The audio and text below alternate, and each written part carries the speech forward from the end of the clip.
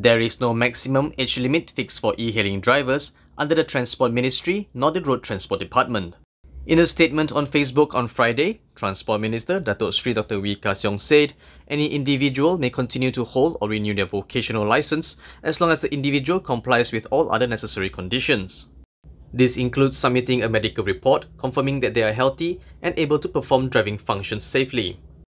Dr. Wee was responding to the Star report that Grab driver Rasamani Bativelu was left jobless after the 75-year-old was laid off by the e-hailing platform over the company's own internal restrictions on hiring drivers over the age of 69 due to safety reasons.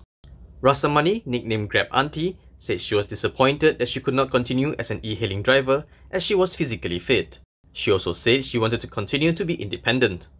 Dr. Wee hoped all e-hailing service operators will take into consideration the issue of hardship faced by the public due to the COVID-19 pandemic, and from time to time review the internal conditions they set for e-hailing drivers, including the maximum age limit. He also reminded e-hailing drivers to ensure that their health is in good condition at all times, so as to provide services that are safe for both passengers and other road users.